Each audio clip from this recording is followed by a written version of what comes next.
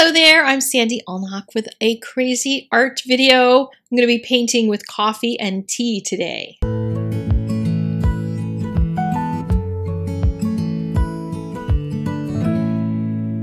I've seen people paint with coffee before, and I thought it would be an interesting thing to try.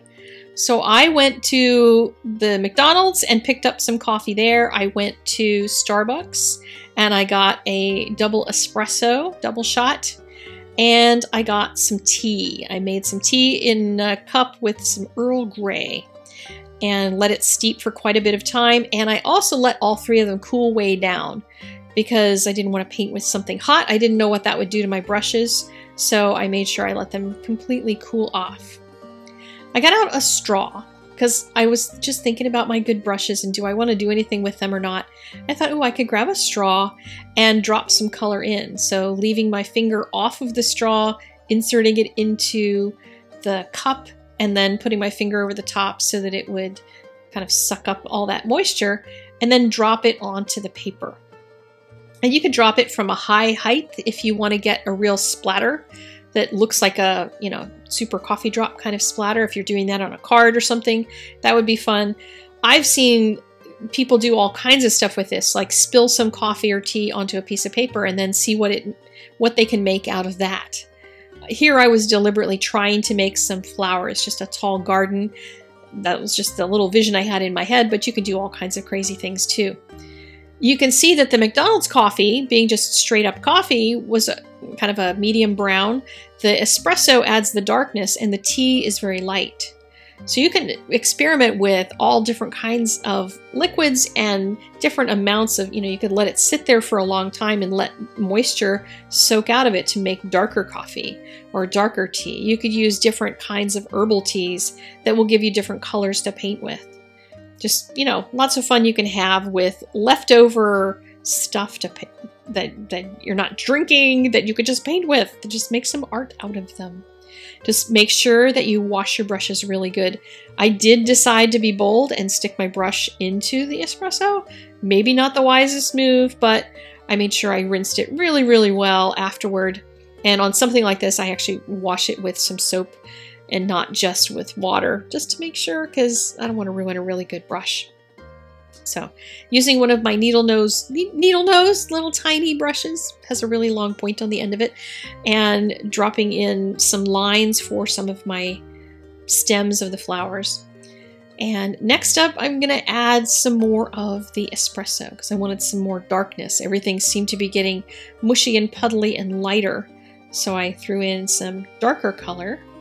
And depending on what brand and what kind and how long it was steeped and all kinds of things, you can get all sorts of different amounts of brown in them.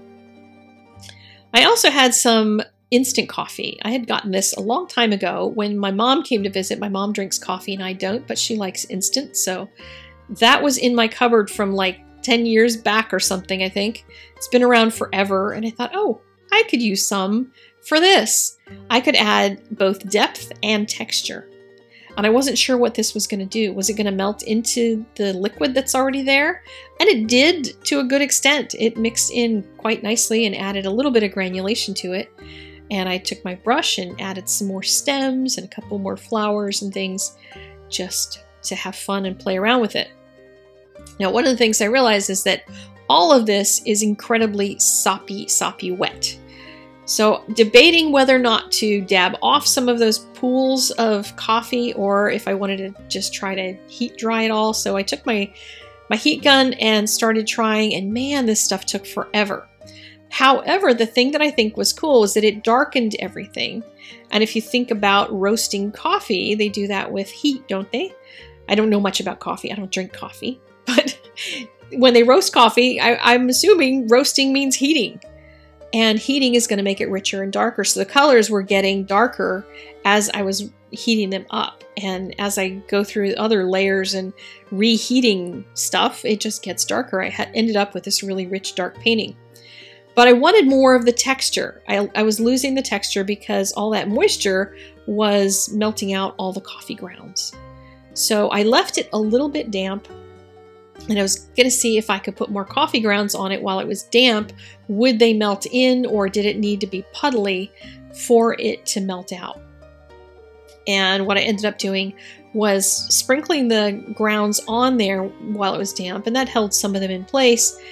But some of them, of course, went wherever because I'm not really careful in how I sprinkle things.